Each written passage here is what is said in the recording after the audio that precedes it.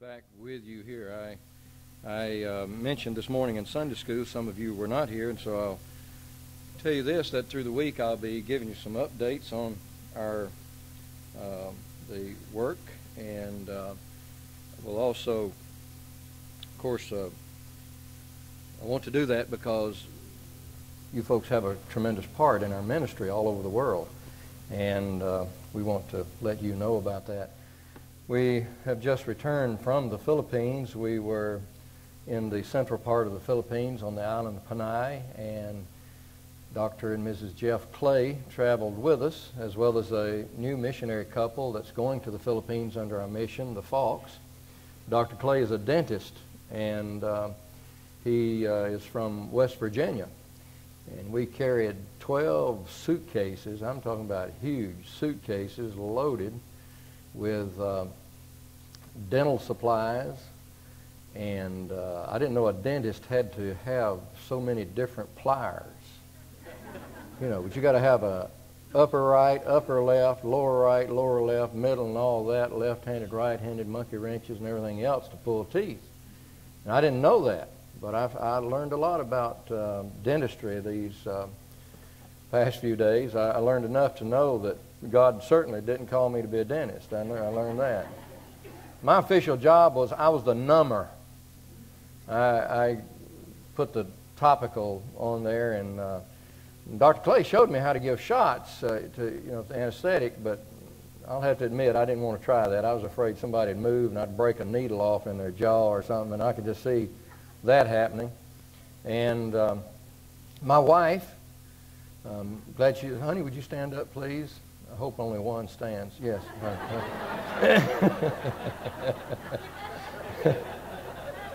We've been married 37 years and 6 children. God's blessed us. I was looking for my youngest son to come in. He was driving up from Portland, and something must have, I don't know, maybe he didn't get away in time or something, but hoping Micah would be able to make it. Micah's getting married June the 9th. Married Krista Canals, and she's from Portland. And he's down there about to commit matrimony just at any time now. Amen. But my wife, I was going to tell you, my wife, she was the pharmacist, and she gave all of the tender, loving care, after the tooth was pulled. And this is the only dental clinic, I guess, in the world where you get paid for going to the dentist. We actually lost money. The children are so cute, and sweet that they just sit there and take it. Clay said, I've never seen such tough people in all my life. Said I'd have to give them gas and everything else here in the States, but those little guys, some of them 4- and 5-year-olds, were having teeth pulled. They should have stayed in their mouth many years, and they just buckle down there and take the whole thing. And of course, word got around that Dr. Clay was a hypnotist, because whenever he would look in your face, and then he would, in a little bit, you would come over to the chair and sit down, and then he would pull your tooth, and there was no pain. Wala sakit, no pain. And so they said, he's hypnotizing. And of course, what he was doing is giving the anesthetic, being very discreet with that needle. Boy, dentists are really sneaky. Hi, how are you today? Good to see you. And but not really. But he was very, very easy, and really they didn't even feel the needle, go in. So he was a hypnotist. If you got a dental appointment tomorrow, I'll be praying for you. But there are 619 less teeth now in the Philippines. And so we had, but the greatest blessing was that dental clinic, or those clinics, we had 7 of them, and those clinics will help us to get into some areas where the gospel has not gone. We did a survey while we were there in one particular area, and we went through an area where there's 17 villages, and we sent out word that we were going to have a dental clinic, and some of the people came for several hours. They walked and rode jeepneys and then spent the night in order to get their teeth pulled the next day. And because of that, in these 17 villages where now there's no gospel witness, we will have an open door to go in there. So where our missionaries, whenever they go in, our Bible school graduates, our burden is to train the national, put the tools in his hand, and then loose him and let him go. And God's a blessing in that, and we praise the Lord. I can tell you more about it as we go. Would you take your Bible and turn to Acts chapter number 8? Acts chapter number 8. Acts chapter 8.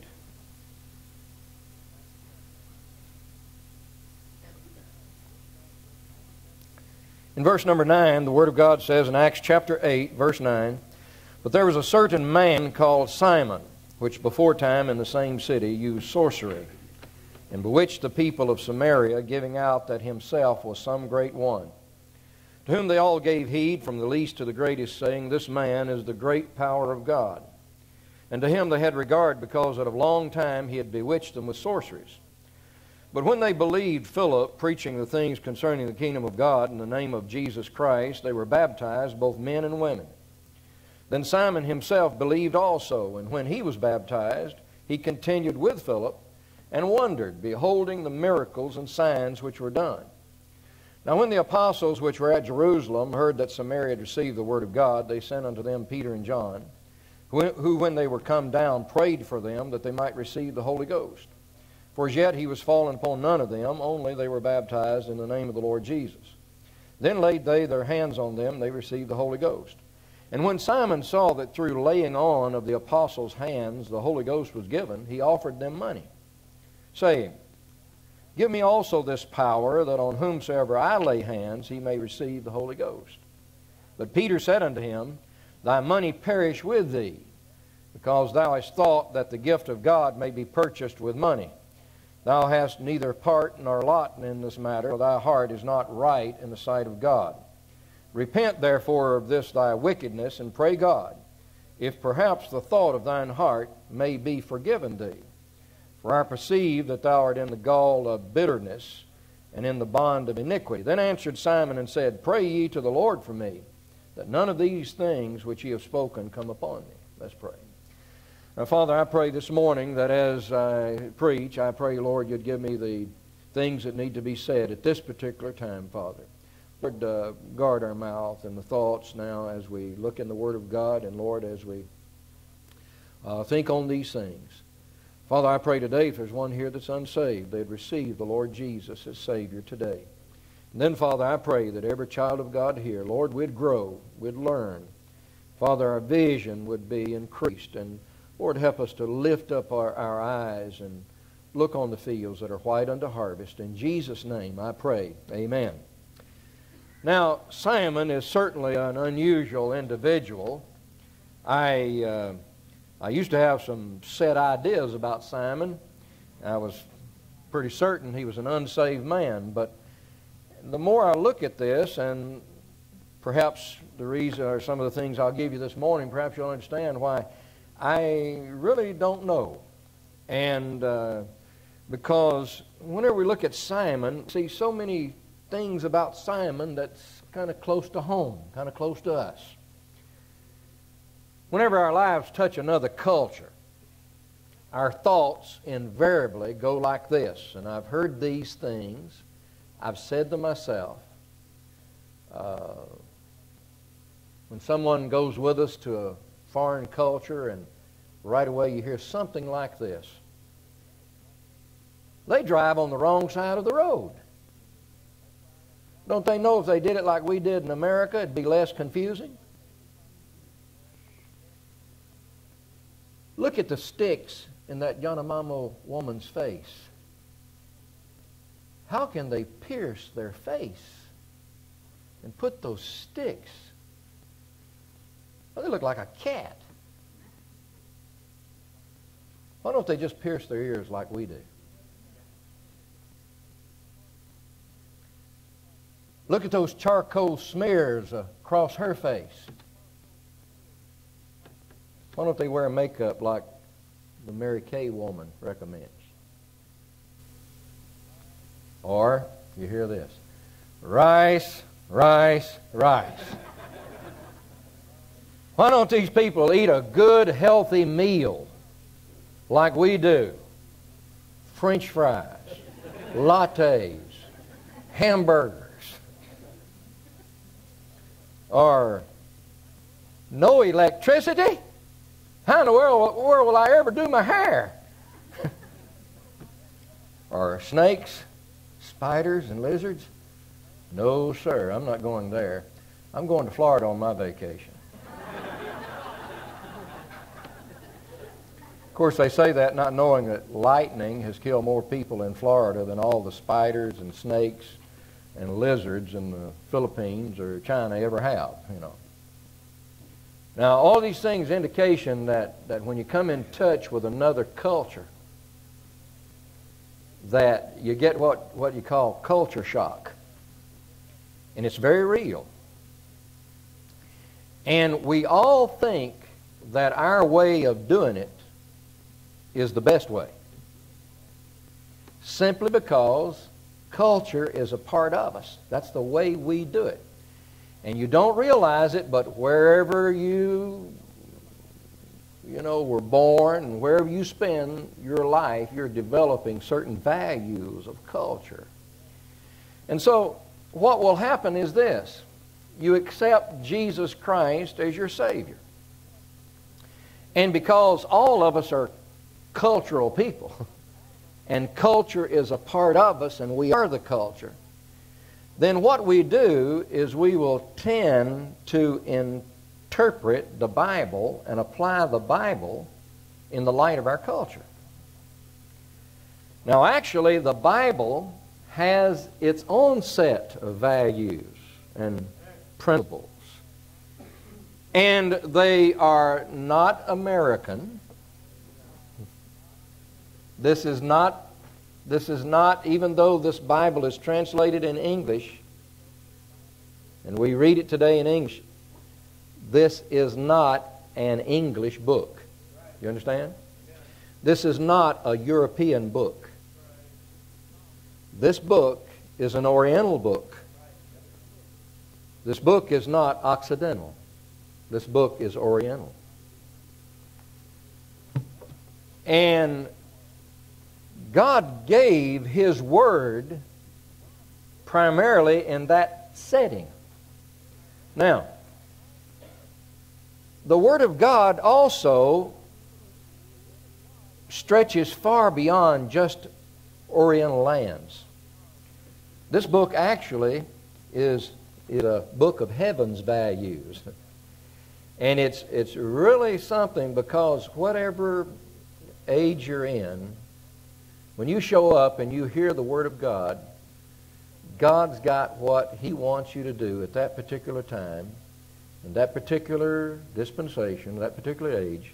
God's got what He wants you to do, and it's always unique from anything that this world is doing. Anywhere.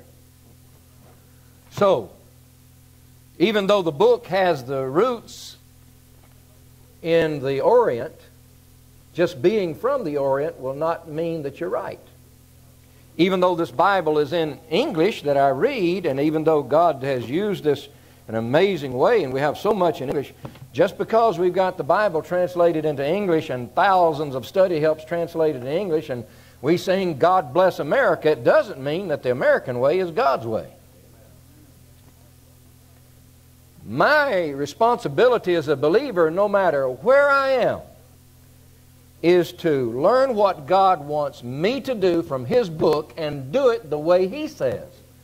Not the way that's prescribed by my culture.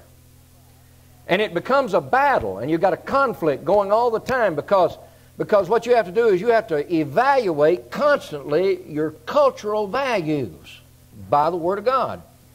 And you have to adjust them accordingly, or else you stumble and fumble along.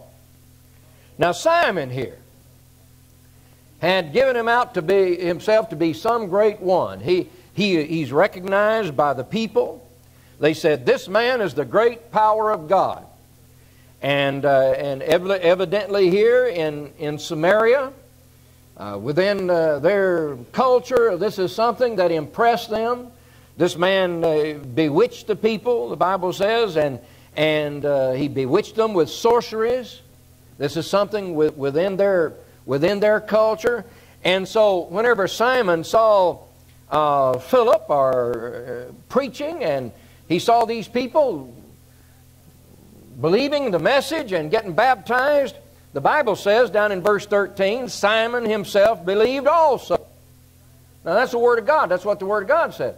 And I don't, I'm not going to make an issue here of whether or not Simon was saved or lost. And I'm not going to make an issue of the receiving the Holy Ghost this morning. I'm not interested in having any charismatic meeting here. But what we want to look at today is how Simon saw this, all these things, and how he interpreted the matter. And then, of course, what we do with things in the Word of God. Simon said, "Give me this power." And he said that on whomsoever I lay hands, he may receive the Holy Ghost. It's a spiritual thing. And Simon wants to get in on this, and he wants to be involved in this, and he thinks that all he needs to do is give some money, and he'll get this power, this money thing. Whenever we get saved, we all kind of use Christianity or use the Lord for our own purposes, to serve our own intents. Everybody does it. You do it. I do it. And we want the Lord to serve us. And so we'll read a passage in the Bible and we'll use it the way we want to use it, rather than the way God intends for it to be used. Now this is called syncretism. And it's a blending, it's a changing of the original message of God. And you're distorting it by culture. So that over time, here's what happens. You keep the ritual. You keep the form. But you lose the truth of it. Many people sit in church buildings in America today. We have the ritual. We've got the forms. But we don't have the heart of it. We play the Bible tape read by Alexander Scourby, and we think that playing the tape that has some kind of particular power that's going to bless our home and help us. Let me give you an illustration. In Panama, there's a tribal group there that had several new converts. And so the missionary asked the new converts, "What do you like most about becoming a Christian?" And they said, Christianity gives us power words. And this enables us to harm our enemies. All we have to do is go to the prayer meeting, and we sit directly in front of this person. And whenever this person wants to curse, and whenever we kneel in prayer, we would kneel directly in front of them, and we could say these new power words: redemption, justification, salvation. And then they get sick or they suffer misfortune. They had learned these power words, and these words had power in themselves. And by just saying these words, it would produce the result they wanted. Well, I know some folks who put on the Bible tapes and just let the tapes play, and without ever really studying the Word of God and applying it to themselves and their lives, they think by just playing the tapes, that's going to bless their house. They're going to bless their home, bless their family. Power words.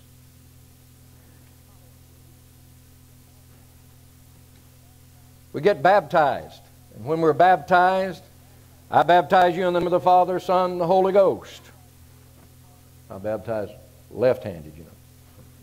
And Folks say, amen, amen. What have you said, and why have you said it, and why did you do it? You see, for example, in the Philippines, you can attend preaching services, no problem, but if you come to the heretic church or a heretic meeting, which is a Baptist meeting, and you come to the heretic meeting, and that's no problem, but if you say, I accept what you are preaching, I want to identify myself with you, I want to be baptized.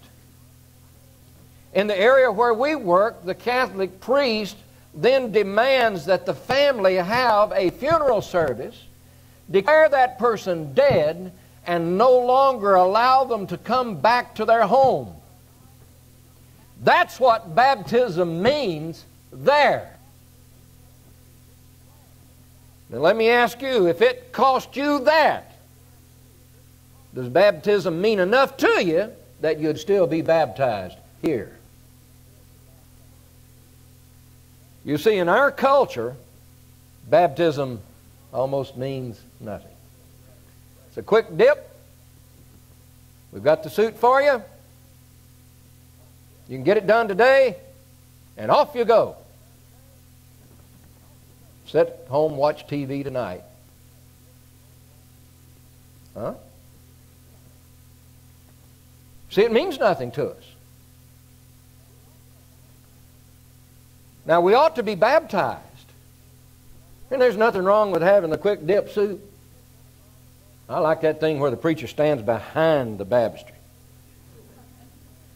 That makes more sense to me, you know, that you stand behind. You don't ever get wet. Put on you one of those shark skin suits, suit coats. You don't change your pants. Don't do anything. You just put them down in there and you change coats. You go out and everybody says, my goodness, I wonder how he changed his clothes so fast. His hair's not even messed up yet. There's nothing wrong with, all that. But I mean, there's something wrong whenever baptism doesn't mean anything. It certainly, in the context of the Word of God, has a different meaning than what our culture in America has made it. What about going to the ball games or whatever you're doing, and or going to a funeral service and somebody quotes, or nobody knows it enough really to quote it anymore, they read the Lord's Prayer, what they call the Lord's Prayer. I've heard this used at funeral service. Our Father which art in heaven, hallowed be thy name. Thy kingdom come, thy will be done on earth in heaven. Give us this day our daily bread. There's a corpse laying down there. What in the... Are we just using power words? Huh?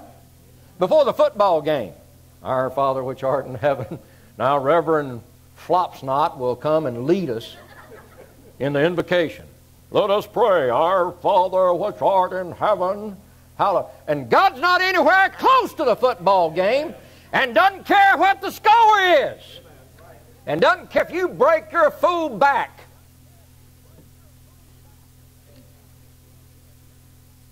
Power words. Let me ask you something. Who's a heathen? That guy in the tribal village in Panama? Or that fundamental Baptist sitting up there at the Mariners game? Our Father, amen. Boy, God's surely blessing this team. And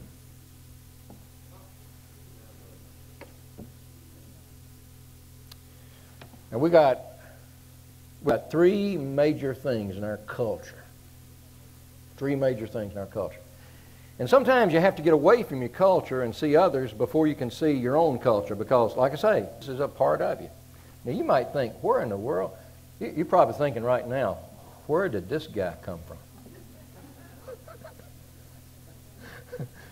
You think I'm going to come back tonight and be miserable again? I mean, but blame it on the preacher here. He gets all the blame anyway, and he invited us, right, brother? He invited us, so it's his fault. If things don't work right, he takes it all. But now, wait a minute. We got three things. If you stick with me for a while, I think. I really intend you no harm. I want to be a help to you. What we need, we need to see that the Word of God is the Word of God. There's a way that seemeth right unto a man, and I'm that man, and you're that man. And you know, there's a way that seems right to us, and we got our own way of doing things, but God's got His way of doing things. And it's a battle, and it's really, you know, salvation is simple. Salvation is believe on the Lord Jesus Christ, and thou shalt be saved. You realize you're a sinner. You realize you can't pay for your sins. Jesus died on the cross. He paid the debt for sin. You can go to heaven for free. It costs you nothing. He paid it all. All you need to do is sincerely, in your heart, just receive Jesus Christ as your sin payment. And when you do that, God saves you. But serving God is something else. Serving God is one of the most difficult things. In fact, I think it's the most difficult thing. Because whenever you get saved, you don't lose anything. You still got your old conniving self with you. You got a new man in there, and you can walk after the flesh, you can walk after the spirit. But boy, there's this battle. And somebody said, like having two dogs, you know, if you feed the old man, he's going to get strong. You feed the spiritual man, he's going to get strong. And you got two natures in you. You're a schizophrenic if you're saved, spiritual schizophrenic. You have on one hand one day you act like an angel, the next day you act like a devil. You know, one minute you'll be singing hymns, the next day you'll be cussing out the guy in front of you, pulling in front of you or something. Don't you look at me sanctimonious. I know you do. You sing. We all got in our pants the same way this morning. We didn't hang them on a nail and jump in them. That's for sure. One leg at a time. That's the way we did it. And you got the same problems I got. I got the same you got. So we don't have any, you know, holy reverend standing up here. I'm not. I get tired. I complain sometimes. I murmur sometimes. I don't like the food sometimes. I think they do it dumb sometimes. And, you know, but you have to come back to the Word of God. And that's why Paul said, I die daily. You don't just, you get saved one time. But, brother, you don't get your walk straightened out all at once. It is a battle from the day you get saved to the day God redeems this old body. Brother, you have to, excuse me if I yell a little bit, but that's the way we do it down south. These folks from Louisiana, if they've been to church anywhere down there, you understand, they get it right away, you know. Tabasco sauce and all that, you know, and everything. And crawdads. Those things are good too. It's getting close to lunch.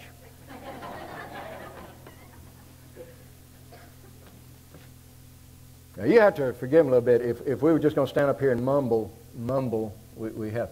See, I know now I'm in the West, but you guys got enough. You got enough weird things out here that I ought not even be a surprise to you. I mean, good night. Good night. So you can take a little yelling every once in a while. So, you know, it shouldn't be a surprise to you. And that's why I can do that. Now, in other cultures, I do not. There's some places where the culture, you know, if meat makes my brother to offend, I'll eat no meat while the world stands, that's what Paul said. So in some places we don't yell like this. But boy, I'm preaching to folks who are hardened and tough, and you can take it. Amen.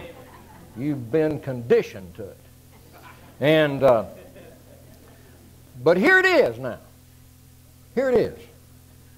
First of all, here's something about our culture. Our culture, here's a problem you got. Materialistic. We are materialistic in our thinking and our culture. That's it. Second thing, in our culture, we are a prosperous people. We believe that prosperity is very important. And the third thing is this. We are individualistic. We don't get together too well. I mean, we're free men out in Montana. Whether you're in Montana or whether you're in Washington, you know, you're still an individual. And you kind of like, I saw a guy's plate today, a license plate today. It said, you know, a little frame around it. It said, get in, sit down, buckle up, and shut up. You see, that kind of reflects that kind of thing. We're individualistic, see. We've got a little buffer zone, and don't get in my zone. You understand what I'm saying? And, trespassers, will be prosecuted or something, and survivors shot, and all that kind of stuff. You know what I'm talking about. We've got our thing in materialism. And I know I'm not going to get through this today, so don't even worry about, say, oh, no, man. We got some folks in church. I pastored long enough to know that I had folks in church who could calculate. They had little calculators, and they could calculate if he's only on point 1. Let's see, we got to go through 3 more points. I mean, it's 45 more minutes, sitting here. So don't start calculating, because I'm going to fool you. I'm not going to keep you that long. And the way I usually do it, the way things usually work for me is I get a message, and I get about 5 times more material than I can ever preach in 3 hours. And so it kind of, most time the Lord kind of takes care of that thing of sermons for tonight and so on. So tonight, come back and you'll be more miserable, see, than what you're going to be today. I'm going to tell you how sorry we are. I said we are. I'm just really. Okay? And that's what we need to be reminded of. And we need constantly to evaluate what we're doing in light of the Word of God. Materialism. Things and numbers. That's what materialism is involved with. He who has the most toys when he dies wins. Yep. We're concerned about things. And we, somehow or another, we think if we can just get those things, And things are very much part of us. Now let me use a personal illustration, and forgive me. I pastored a long time. We had a bunch of stuff, okay? The way things worked out, we were in the mission work, and so my wife was out away. She was on the West Coast out here. I was in Alabama at our house, and I had to pack up everything. So some things had to be, chunked, and some things needed to be packed and stored. And the idea was I was going to store the things, and then my wife later on is going to come, and she's going to look through them and everything. Okay, so I do all that, and it's nothing. It's no problem. I mean, I keep all rods and reels. I keep all my tools, and everything. Everything's important. This old crochet stuff looks a little faded anyway. Got that goes. And all that. I mean, my wife was serious about this thing. She even gave me biblical warnings. She knew me, see. She put a letter to me, and she was quoting from Proverbs on this letter. Anytime anybody uses Proverbs on you, it's bad. You better watch out. And so what I did is I lost that piece of paper, and I couldn't find it. And so I had to just pack, the way, God led me. And so I began to pack. And I got it all in boxes and everything. Really, I thought I did a pretty good job, of this whole thing. But I knew where the things were that I liked, but her thing. So we went, she could hardly wait to get to the boxes. She went through the boxes, and of course right away she noticed 2 or 3 things were missing. And where are these things? And to her those things, meant a whole lot of, and I thought, well, I did the best I could do and all of that. So we go through another sorting, So she throws some stuff out, I throw some stuff out. We've got a few boxes left. Okay, so we're going to set up a little mission kind of office so we're close to SeaTac, so we can go back and forth to Asia, and whenever we're here, we'll have a little place to hang our hat, and we got a trailer up in Port Orchard. And so I'm having to go to China, and I can't really think of things like I ought to, so I have to put all those things in the trailer. I make sure all the doors are locked and everything, and off we go. Well, while we're in China, this is just recently now, about a month ago, while we're in China, some good Washington folks, someplace, it must have been from Oregon, maybe they were from Idaho, I don't know. Maybe Montana, maybe they came over from Montana, that's what they broke in the back, and they got in there and just went through stuff and took things away. Now they took silverware, my wife had an old set of silverware that was there. Of course that wasn't worth anything, didn't mean anything to me. But what they did is they took my telephones, and telephones, and not only that, but they took the VCR. I use that VCR to copy my Bible study tapes on, what time I'm not watching Clint Eastwood. And you see, all of a sudden, I was mad. I was mad. I would have lost my sanctification had I caught them in there, I guarantee you I would have. I'd have lost my sanctification. I wouldn't have lost my salvation, but I guarantee you we would have had some kind of thing if I'd come in. And see, it made me mad. I mean, have you ever been broken into? Sure you have. And you know how you feel? You're just disgusted. I didn't feel spiritual at all. I didn't feel like quoting the Lord's Prayer. I didn't feel like doing anything. I didn't feel like reading. Didn't feel like praying. I just wanted to go to war. You know, that's all I wanted to do. And what happened? You see, what I mean is this. And began to look around, and I had a couple of knives in there, and it didn't matter to me that my wife, her kitchen knives. I didn't care where her kitchen knives were. I didn't know where they were. Didn't care where but my hunting knife. Now that's important. You understand? So what was happening here? You know what? Well, God taught me some things in this about these things. See, that was my culture. These things I got. Down in the jungle, you load up everything to go in the jungle, and you get everything on the boat. The missionaries, we all have boxes. We've got sacks. We've got all these things. And the Indians come out, and they got nothing but a loincloth and a machete on, and they look at you and they laugh. You know, you got all these boxes. You know, what you got all those for? See, they're going to just live on whatever comes along, and will do quite well and do a lot better than we do. But that's our culture. You got to have your boxes of junk and everything else. Materialism. Everybody here is infected by it. If you've been in this country very long, you're materialistic, and the culture is you get these things. And not only did you get these things, but you get these numbers. How many did you have in church yesterday? Yes. How many did you have saved last year? And I went on a trip in one place, and I couldn't speak the language. I had to depend upon the nationals to translate for me, and somebody had the gall to ask me, well, brother, how many did you get saved on that trip? I said, man, I couldn't even say hello, much less get anybody saved. You know, that's just our culture. Now, believe it or not, there's some places where materialism just doesn't count. Where things, what you've got, and money just doesn't count. Numbers.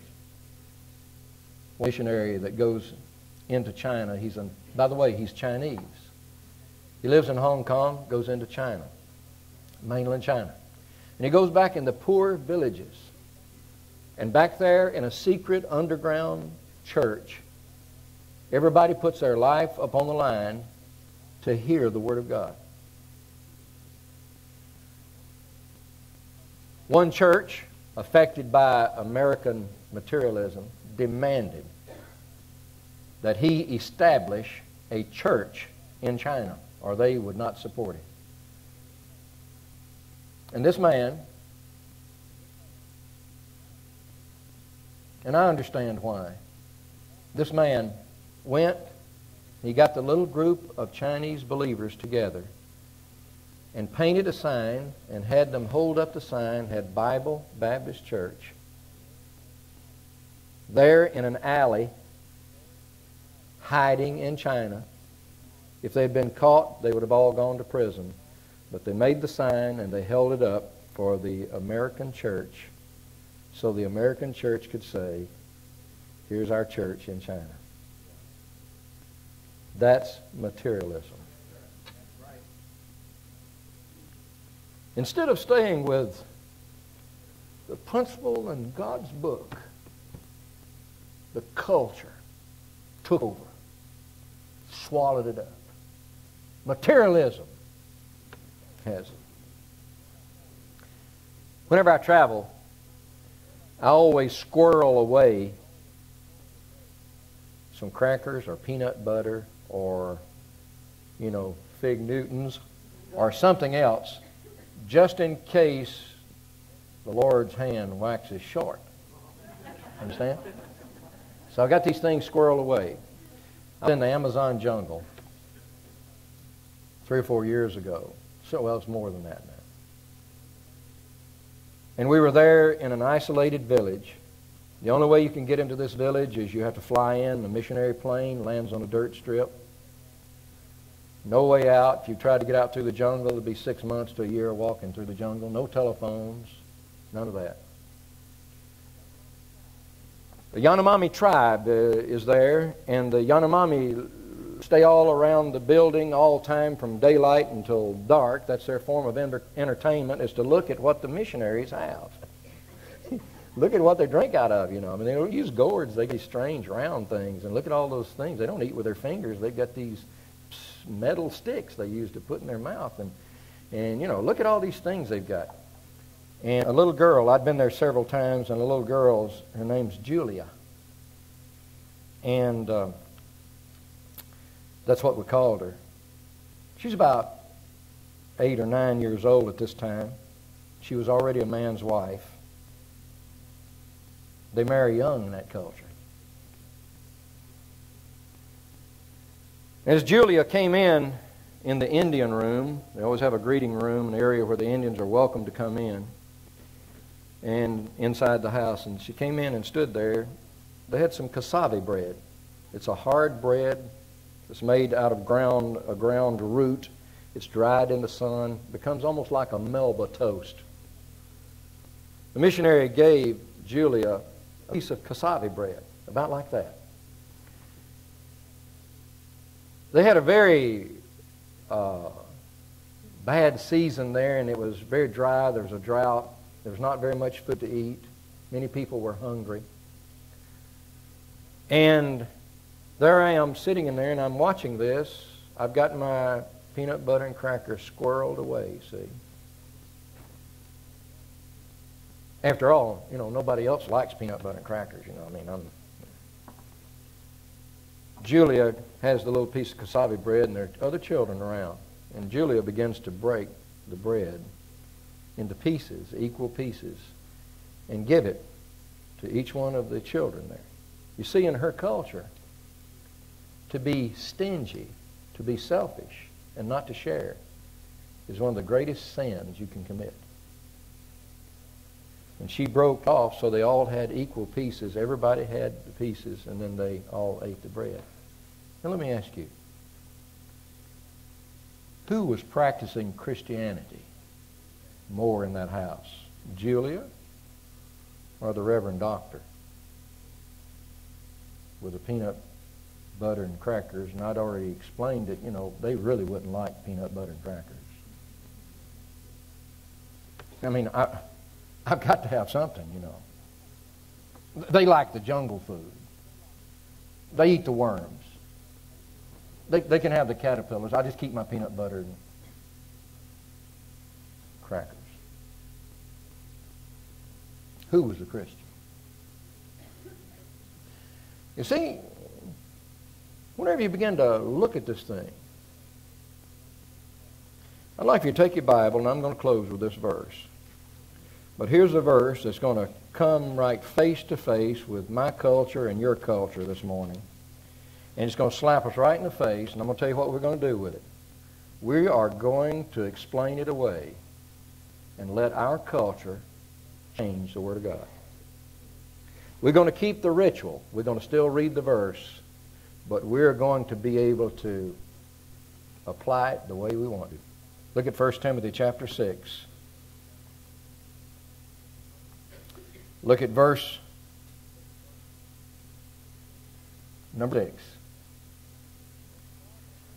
But godliness, well, let's read verse 5 because it says something. Perverse disputings of men of corrupt minds and destitute of the truth, watch it now, supposing that gain is godliness. They think that when you're materially well off, then that's godly. From such withdraw thyself. But godliness with contentment is great gain. For we brought nothing into this world, and it is certain we can carry nothing out. There's some of you here today who have money in the bank. You've got investments. There are people dying.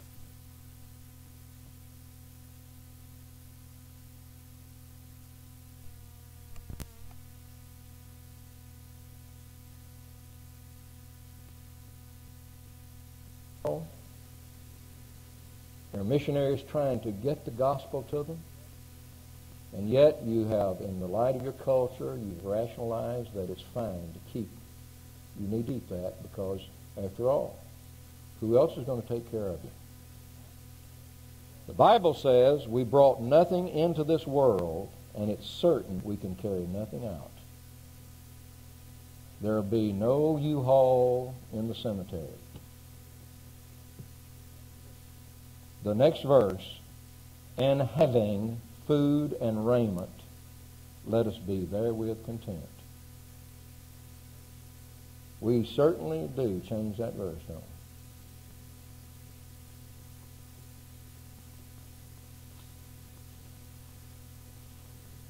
One of the missionaries said we gave up all. We came here to the jungle. We have to buy our groceries, supplies 3 months in advance. And then only when the weather is permitting can the plane fly in and land in our little dirt strip, bring us the food. When we were down, had no food. We were out of food. The weather was bad. It was rainy season. The plane could not land. And they said, you know, we didn't have any more food, and our children was here. We had the babies here, and they needed milk. And we just didn't know what to do. But they said, we went to God, and we said, Lord, you know we're here. Lord, you know our whole situation. We need some food. We need food today. And before they had finished praying, a helicopter sound came across the jungle. And the helicopter, their plane was having some difficulty, and the helicopter landed right there on their cleared dirt strip. And it was a government helicopter. They'd had engine trouble. They had to land. And they said, you don't mind if we stay here until the weather clears up. We'll set a camp down here. And by the way, we've got plenty of food on here. We've got some milk that we've got. And we're going on another mission. We won't need it all. They're going to have to come and redo everything. They'll pick us up later. So you know, here's the food. Just help yourself. That's the way God takes care of us. Whenever we get in line with His book. And not let things, materialism, keep us from serving Him. Folks, I've just returned from an area of the Philippines where there's mountainous region, 17 villages, and no gospel witness. No gospel witness. The month before, I was in China. And in China, in an area where over 2 million people have never heard the name of Jesus. They will not hear His name on a radio broadcast. They will not see a video. They'll not hear a radio show because there are no shows, there's no talk, there's no tapes that goes out. Somebody must go and tell them about Jesus. God help us that we'll not allow materialism to reinterpret the Word of God and cause us